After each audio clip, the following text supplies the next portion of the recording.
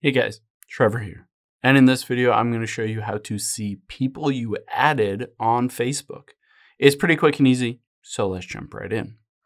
Now, let's open up the Facebook app here, and let's tap on the menu button at the bottom right.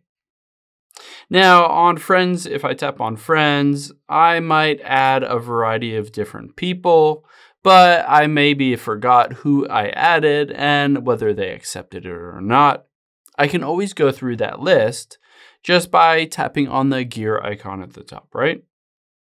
And then we'll just scroll down until we get to the activity log and tap on that. Once we're in the activity log, this will show every single thing that we have done on Facebook, but we need to filter it down. So let's tap on filters at the top left and then tap on categories. Let's open up connections here and then open up friends. And now we will just tap on your friends. It will show every single person that I have sent a friend request to and the exact date.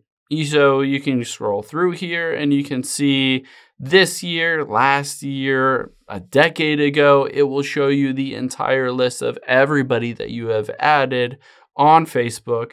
And of course, you can just tap on it if you wanted to go to their profile.